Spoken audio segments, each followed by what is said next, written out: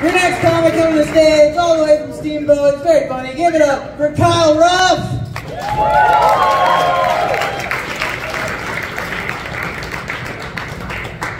Keep it over, BK, everybody! Holy shit, Boulder, so glad to be here. I just drove 6 hours here through traffic and I had to piss the whole time, so please pity laugh at my jokes, even if they're bad. Thank you very much. Holy shit. Yes, my name is Kyle Ruff. A little bit about me. As you can tell, I was once described as a combination of Freddie Mercury and a garden gnome. Thank you very much. I appreciate that. Well, pull your mask off, buddy. Damn. See, another more creative friend, he described me as a combination of a frat boy and a sea otter.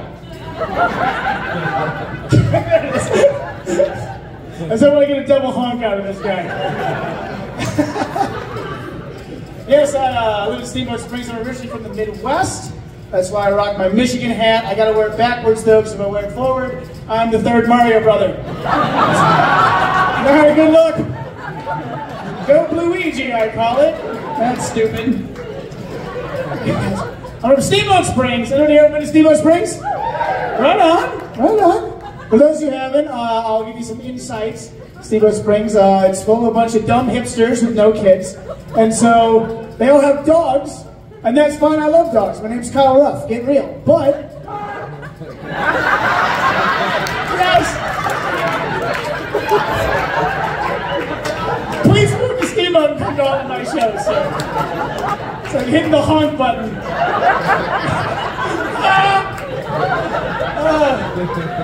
I feel like the mask is on, so if he took it off, it would just blow everyone's out.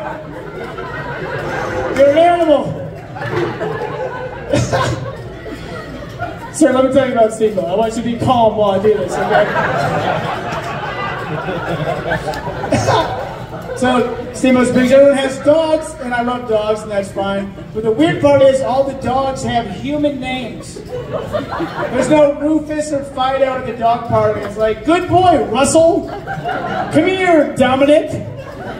Like, the dogs have more normal names than the owners do. I met this guy at the dog park. He's like, hi, my name's Dakota. This is my dog, Steve.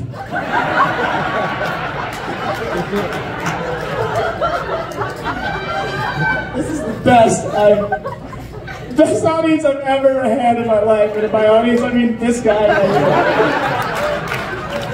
I love you, sir. Can you adopt me, please? Oh my God, I want to take you on the road. I see get my honk ace in the hole with this guy. Oh, Steamboat is interesting. It's a tourist town, so you get people from all over come there. One time we were doing a comedy show right before we started. 6 fully robed Tibetan monks walked by the front door. I swear to God. I was talking to the door guy, I was like, what's that all about? He's like, oh yeah, they come once a year. And I was like, I didn't think they were allowed that many times.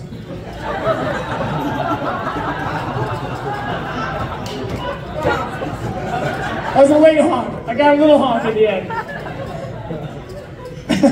Steamboat's also becoming gentrified, which, if you don't know, is a fancy term for rich people and poor people being sandwiched together against their will. It's a beautiful thing. And it's weird for me because I swim in both circles. I have a fancy pants day job at the resort, and at night, I'm a degenerate piece of shit. So, I see it all. I'll go from these marketing meetings where we talk about how we need to market our trademark champagne powder. Yes, there's a trademark on the snow. No, I don't understand how the fuck that works. I say, oh, we need to market our trademark champagne powder to bring in the high-end clientele. And I say, yes, blah, blah, blah. And then I go across the street to a dive bar called Double Diamonds, where my buddy Larry markets every other kind of powder you could want.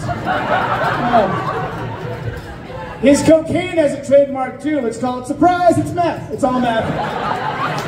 Also popular with the high-end clientele. And it's gentrified, it's expensive. I've been trying to pick up extra work.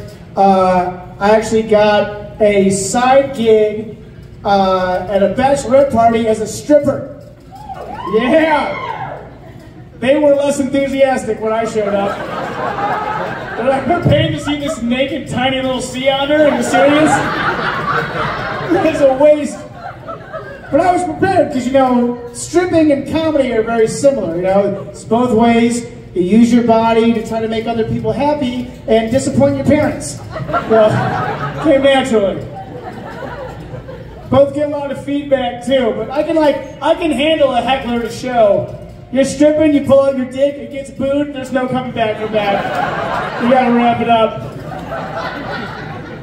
I got another job offer. This lady emailed me and she's like, hey, can you dress as a superhero and come to my 9-year-old's birthday party?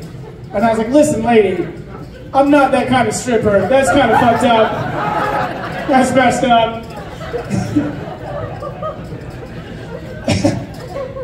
Anyways, another fun thing about Steamboat is that women don't live there.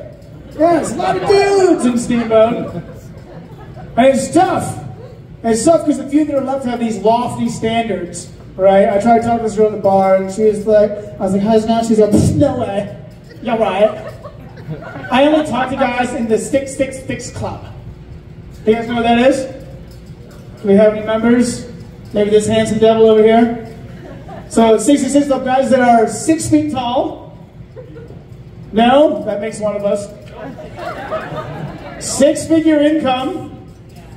No? Oh boy. Here's the big one though, pun intended. 6-inch penis. Hey! He's got one! You're broke but you're rich in cock, sir. Well done. But it's tough for me, like I can maybe do the 555 club on a good day. It depends a lot on the temperature of where Bitcoin's at, you know, it's very volatile. It's not good right now. I think I'm rocking like a 543. I'll let you guys figure out which one's which. It's not good. Oh man.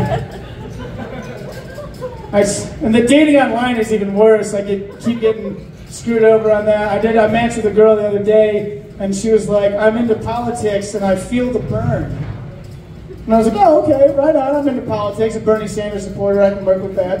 And then she gave me gonorrhea. Turns out it was a completely different burn. That didn't work out.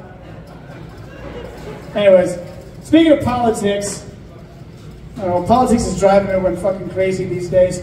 We tried to do an open mic a couple of years ago in Steamboat, and before we started, this girl came up, she came to me and she was like, we want to come back later and with my mom, but she can't do Trump. She just can't handle Trump. And I was like, what, is he here somewhere? Like, this doesn't look like a golf course, I don't know what you're talking about. She's like, no.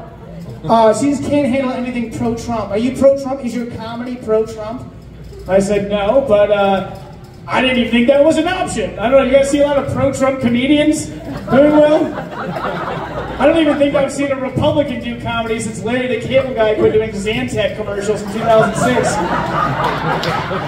What are you even talking about? And so I was like, no, and she was like, okay, we'll come back later. And I said, get her done, and they didn't come. I don't know why. You know what? Yeah, Trump, that fucking guy, he's back in the news again, bothering us all. But there's one thing that happened recently that exposed the one good thing about Trump. And that is that Trump is a conspiracy theorist. And I like that shit, you guys. I swear to God, he was just in Saudi Arabia for this fucking golf whatever, and a reporter was like, Mr. President, are you comfortable being in Saudi Arabia? You know, the government that was complicit in 9/11? And he just goes, we don't know who did 9/11. I was like, oh shit! Oh shit, you can't say that shit! You can't say that shit! I swear to God, if Trump came out tomorrow and was like, listen, if you vote for me, I'll tell you which senators are lizard people. I'd be like, done, I need to know. I gotta know. Can I vote right now? I'll vote right now. See, I want our taxes going to something useful, not the environment or education. Now, we gotta be looking into all these Illuminati spy drones flying around, or as you sheep call them, birds. I'm not buying that shit. I'm buying that shit. Yeah, you fooled, not me. Another thing driving people crazy, obviously, is COVID. You know, there's a few people got a little crazy about COVID. But I was never worried. You know why? Because I'm young. And it turns out that COVID hates old people. I But you're safe, sir. You can honk all the way to the grave, COVID-free, maybe. But no, it's true. It's for the old. I found out that the median age of death from COVID is higher than the median age of death. Yeah. That's right. COVID-19 is tearing through nursing homes faster than STDs are tearing through nursing homes. Yeah. You forgot what they're doing in there. They're banging each other. And why not?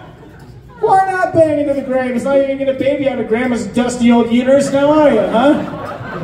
And Grandpa's money shot, it looks like a paleontologist blowing the dust off a 2,000-year-old petrified slug. Just a puff of gray smoke, like... Looks like a gender reveal party for a miscarriage, you know what I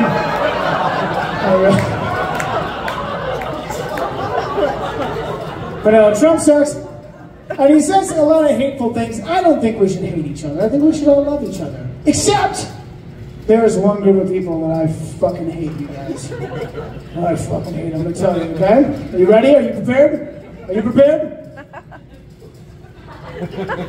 The people I hate are natives. But no, I don't mean to be confusing. Native Americans, they're cool. What I mean is yuppie white people from places like, I don't know, Boulder, Colorado, who are like, oh, everyone's moving out west. So they slap that pretentious Colorado native bumper sticker on their car. Go fuck yourselves. Fuck you. They're so proud, like, oh, what did your dad move here to do cocaine and ski 30 years before I moved here to do cocaine and ski? Well, what an accomplishment. You did it. Native my ass. What's your tribe? Is it Patagonia? Blow me. That's not a peace pipe, that's a dab rig, and you're an asshole, Chad. Don't care about your opinion. See, I'm from the Midwest. If you want to know if you're local, you don't need a sticker. You can tell by the rust that's already on the bumper. And then the fat, diabetic fingers flicking a cigarette out the window. Because we fucking hate the environment in the Midwest. It's cold and it's sad, and there's literally medical conditions around it. Now, if you want to be a real Colorado native, you should be like me, skiing every weekend, doing surprise meth with your 6 male roommates, and hanging out with your dog, Philip. Am I right? All right, thanks, guys. That's all my time. Thank you.